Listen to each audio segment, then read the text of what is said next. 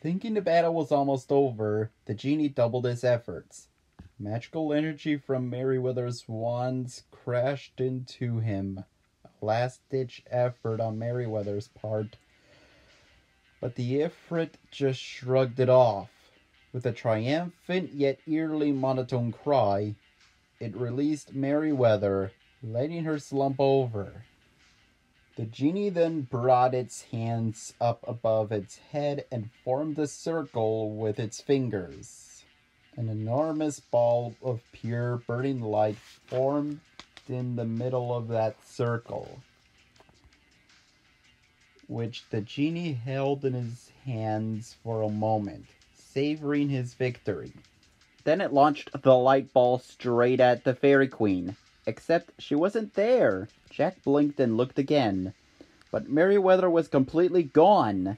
The ball of light passed right through the spot where she'd been, incinerating a swath of forest at least a mile long in its wake.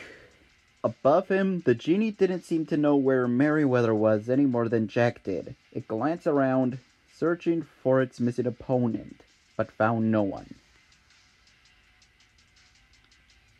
Finally, as if to eliminate all options, it looked straight up.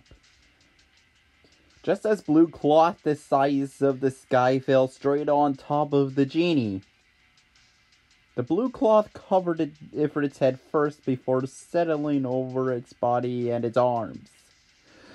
The sides of the cloth coming together at the bottom of the genie's smoke base. Within seconds, the Ifrit's entire body was enclosed by the blue covering.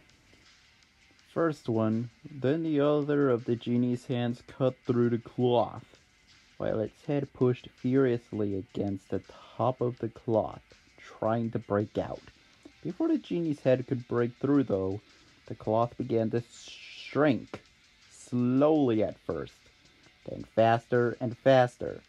Even as the genie endeavored to free itself, Merryweather steadily reduced both their sizes, shrinking as quickly as she'd grown.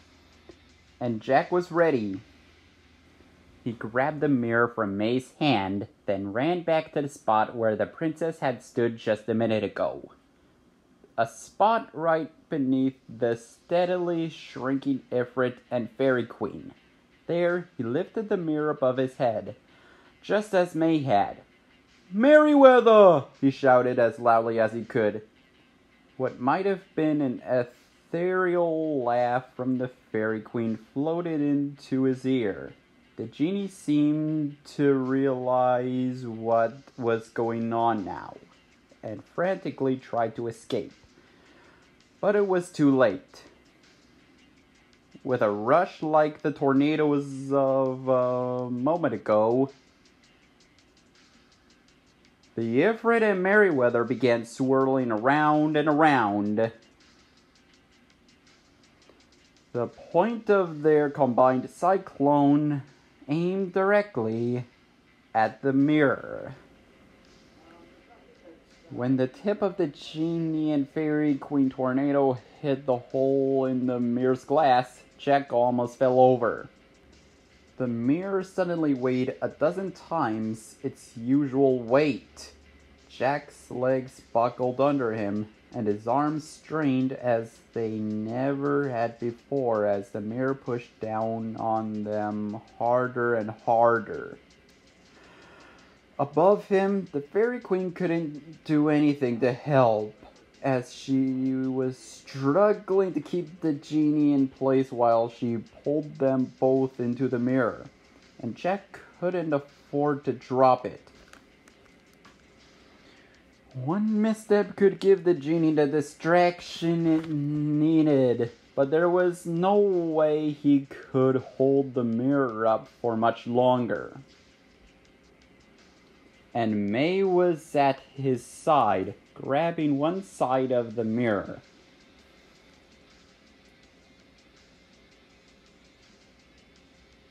Philip took the other side with a curt nod, and suddenly the weight was bearable. All three braced themselves as Merryweather slowly pulled the shrieking genie back into its prison. The magic mirror. To Jack, the process felt like it took hours. The two majestic creatures swirling around in an endless cyclone of rage and supernatural energy. The genie fighting for its freedom. The Fairy Queen struggling to save the lives of 3 teenagers. But in reality, it wasn't more than a few seconds before the genie let out one final shriek, and Merryweather sucked them both back into the mirror. And just like that, the mirror was its normal weight again. Without the heft to balance against, all 3 of them lost their footing. Philip tumbled to the ground while May and Jack both fell to their knees. Jack managed to hold on to the mirror as he fell, narrowly saving it from further damage by hitting the cracked and broken ground. After taking a breath, Jack rose shakily to his feet, then brought the mirror up to his chest and held it so that they could all see what was happening. All the cracks had disappeared as if they never existed, while the hole from the crossbow's arrow had been filled in with what looked like a small piece of blue-stained glass. "Oh, Merryweather," Philip said softly, dropping to his knees and bowing his head.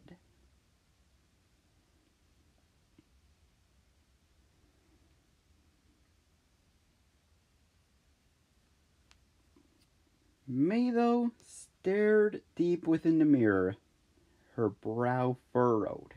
She squinted her eyes a bit, then reached down and tapped the prince on his shoulder. "Look," she told him, pointing into the mirror. There's something in there." And then, as if she didn't even realize she was doing it, May reached into her pocket, took out the crown necklace, and pushed it back into the top of the mirror. The now familiar green smoke filled the glass, but before it could cover the entire mirror, blue bands of light shot out from behind it and wrapped themselves completely around the green smoke in several rings. "She got him," May said softly. She looked at Jack, and he saw that her eyes were wet. Jack nodded. "She really did," he said, finding that he suddenly had no energy. "But it's not like she's gone, right? Maybe we can still get her out." "That's right," Philip said, gently touching the glass. He stared into it for a moment, then raised an eyebrow. "Merryweather," he said, then cleared his throat and repeated her name in a voice that was loud enough to have been heard across the clearing. The mirror swirled, blue ribbons fighting with green smoke as both tried to push toward the front. Then, for the briefest of instances, Merryweather's face appeared. The Fairy Queen looked awful. Her beautiful face bubbled in and out of focus, and the look in her eyes made it clear that she was in pain as she continued to fight within the mirror. The Fairy Queen locked eyes with Philip for a brief moment, then mouthed one word, but Jack couldn't recognize it. And then she was gone, the swirling green surrounding her and pulling her back into the mirror's depths.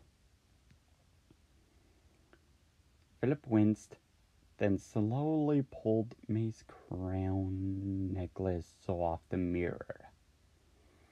He handed her the necklace, then turned to face them, the mirror hanging limply from his hand.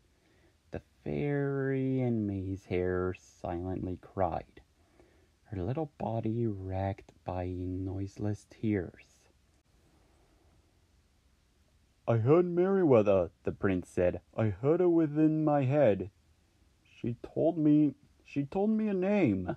"A name?" Jack said. "For what? Someone to help her?" May asked. "I believe so," Philip said, and then shook his head. "Though why this individual? Of all the beings in the world." Jack waited for him to finish, but the prince just trailed off. Impatiently, Jack cleared his throat. When that didn't work, he whacked Philip on the arm. "The name?" Jack said, his irritation growing. Philip sighed, his eyes haunted as he looked at Jack. "Malevolent," he said. "The name she told me was Malevolent." "Malevolent?" May said. "Who's that?" Jack shook his head. He'd never heard the name either. "She's dead," growled a voice behind them. They all glanced over in surprise to find a very healthy-looking Wolf King staring at them with his glowing red eyes. "At least, she will be once I get hold of her,"